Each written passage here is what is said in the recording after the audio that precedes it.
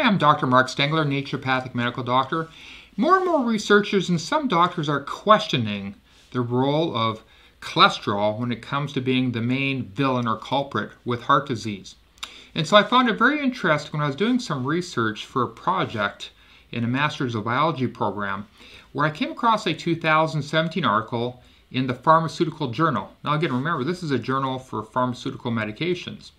And it had the following headline: "The cholesterol and calorie hypothesis are both dead. It's time to focus on the real culprit, insulin resistance." I thought, wow, that's quite interesting. Here we have a journal dedicated towards pharmaceutical medications, and they're challenging this stance by conventional medicine that really LDL cholesterol is the culprit when it comes to heart disease.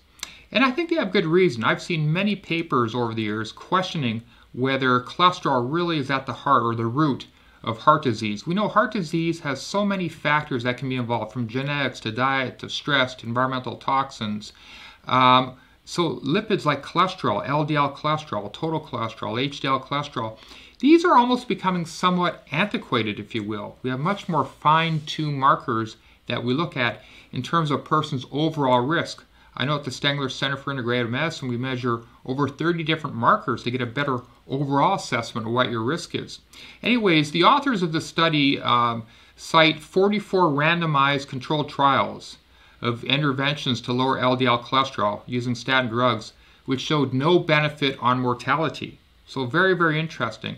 Now, to be fair, I have seen some studies showing that using certain drugs, statin drugs, and lowering LDL cholesterol can have benefit in terms of preventing heart disease progression and things of that nature. But I think the point is this: it's not the smoking gun it was once made to be able to be. And so I think it's important to work with an integrative doctor, an integrative cardiologist, so you can get a better overall assessment of really what is your cardiovascular risk.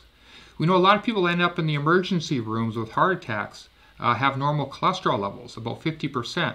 It shouldn't be the main focus of someone's treatment. They should be addressing diet, stress, environmental factors, hormone imbalances, genetic factors, nutrient levels in the blood. There's many factors that should be looked at instead of just putting everyone on statin drugs.